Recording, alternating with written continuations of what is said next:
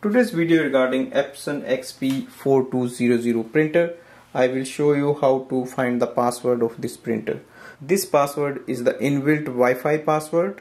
If you do not have home or office Wi-Fi network, then you can use the inbuilt Wi-Fi of this printer and you can use that password to connect with any device.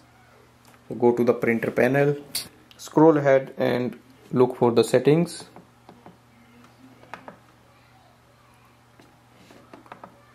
Select network settings, Wi-Fi setup,